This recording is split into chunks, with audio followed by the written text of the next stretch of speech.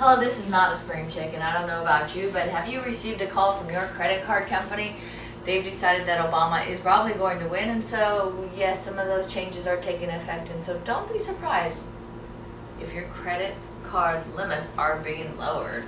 Going, what? Well, for now, we're going to bring Oldecam on with comments on the headlines of today. Herbie Daddy is very, he doesn't worship the ground the president walks on. He's the only one of actually because he's not one of Monty's kids. He's one of Darth Vader's kids. Ooh, and it's all over for the Republicans. Well, actually it is at the moment because they basically, they figured mathematically there's no way on earth that Mitt Romney can win the election because all the polls, including the Fox poll, is saying that, actually the polls that support the president all say it's a landslide victory for the president now, and the donors are now backing off on Romney. And also the fact that we got hit today with we've all of a sudden on cards that have no limit have been limited today. Because they're terrified that the president is going to win, so they're now kicking Dodd-Frank into complete use now, so that the president, if he gets, well, put it this way, they know the Democrats are going to hold the Senate by at least one vote, and that means that Obama will remain president until they lose the Senate, which would be in the next election, because 2 more years they will get rid of the Senate in 2 years, folks. And comparing Republicans to Nazis, who started it? Oh, the Democrats would tell you the Republicans started it. Only problem is there's never been a Republican call Obama a Nazi. But the Democrats call all Republicans Nazis because if you don't agree with the Democratic leadership, you're a Nazi. And nonpartisan D.C. Board of Elections and Ethics post tweet against Scott Brown. You believe that? They said, well, the tweet should have never went out. And then the Republican National Committee said the tweet should never have been made because you're nonpartisan. Right. Okay, we had another nonpartisan board found out that the President of the United States he's created 100,000 more jobs than were lost during his presidency, which is a mathematically impossibility because of the fact that unemployment is 2 points higher than when he took over as president, and he's created more jobs, which means unemployment would be down. And then also that same board has said that Obama will create 12 million new jobs during the next 4 years. That's nonpartisanship? No. And California high-speed rail segment receives federal approval. Well, yeah, but you're not going to get the approval of the Bureau of Land Management, and you're not going to get approval of Sierra Club. You're not going to get approval of any of the people to have all those marshlands. And at $1 billion a mile, it's going to run, folks. $1 billion a mile. Wow. It's never going to go up. And woman who disfigured painting of Christ lawyers up and wants money. No one understands that one. She totally destroyed a fresco. And he said because people are coming to see the damage that she causes, she not only wants charges dropped, and she wants to be reimbursed for what people coming there. What? Yeah. Well, what it is they're trying to make enough money to save the. Okay, she basically painted over with new stuff on top of the old fresco, which basically means people to know what they're doing can remove the layers. But it's going to cost, one of the people said it looks probably something that could have been restored for a couple of $100,000 is now going to take millions to just put it back to the way it was before she damaged. But she said, I'm owed that money because it is my work. No, it was the guy that painted the fresco in Spain to begin with.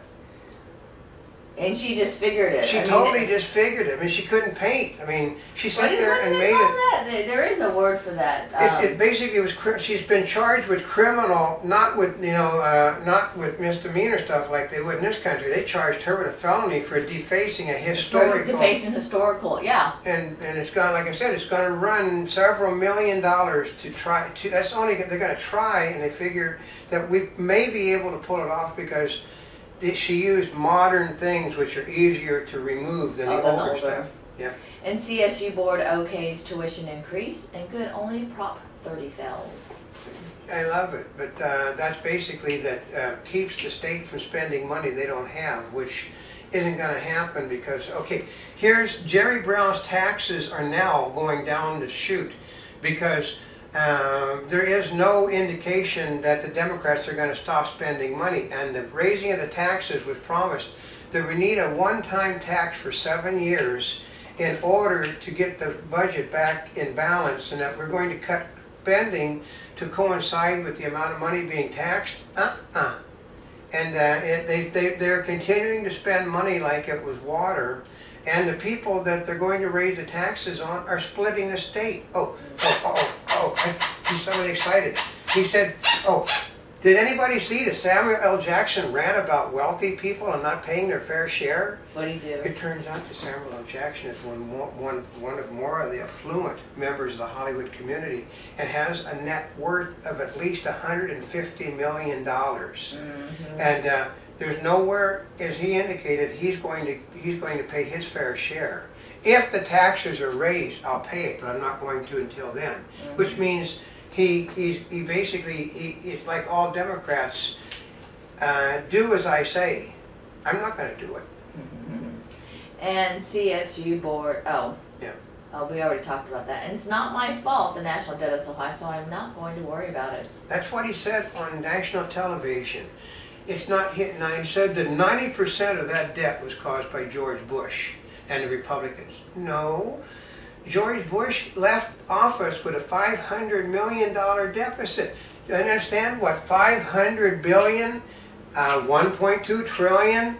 Bush had a $500 billion. Obama runs 1.2 trillion a year, folks. That's 3 times what Bush had. And Bush was in the middle of 2 wars and still only had a $490-some billion deficit.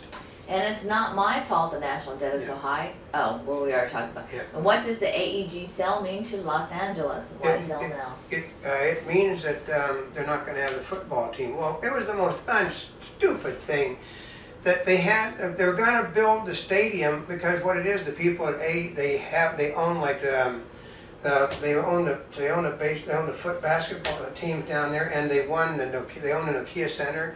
They were going to combine everything into one great big entertainment complex for like $1.5 billion, but you were not going to be able to use the convention center or any of that stuff for the next 2 years. And they said, well, if they say 18 months, you probably mean 3 or 4 years. And meant all of that business that is done downtown would be gone. The roads would be unusable to get to any place. And so when they found out that they were never going to get approval for downtown, all of a sudden they weren't interested in downtown Los Angeles anymore. So AEG is basically going on the market. Oh. Yeah, there was all about the taxpayers were going to pick up most of the cost of AEG's expansion. Plus, they were going to pay most of the cost of the football team. So they just totally lost interest in the city of Los Angeles when that was never going to. They were never going to get approval from the people living around the convention center or working to shut the thing down. Like I said, if it's a government project and they say 18 months, figure 3-4 years. And family fights highway off-ramp in their backyard. He only gave one response to that, which was they're not going to work that because we have seen people. They're losing the house up to about 10 foot of their home along the freeway where they just simply decided to add another lane. So they just, basically the house is like falling over almost because they've taken almost all their property away. So you're going to fight an off-ramp in your backyard. Right down the street where we come back from when we go downtown, there's an off-ramp in the guy's backyard now. Oh, there is? There's an off-ramp. They took out the whole back of his property, and basically his house now sits underneath the off-ramp. Oh, that's like... Yeah, the house is worthless. The house is worthless. It's on sale, and they can't, basically every time I walk by Saturday, and it says price slash for immediate sale. Can you imagine what the sound of the vehicles going over the ramp? Well, it's like his house isn't worth anything being under the off-ramp anymore. They've been trying to sell it for 4 years and can't get rid of it. Oh gosh, and speaking of cars, Carmageddon 2 hits Los Angeles. Yeah, and we actually saw parts of it starting to happen today. We're talking at 10 o'clock in the morning, you couldn't get that direction because people are trying to get as close as they can so they can split off onto the side roads. And a Monty Bubbleism from the Mark Twain of the Animal Kingdom. You know, I like this one. It's been done during talking. Okay. What do you call an individual that doesn't know that the election is rigged? The loser.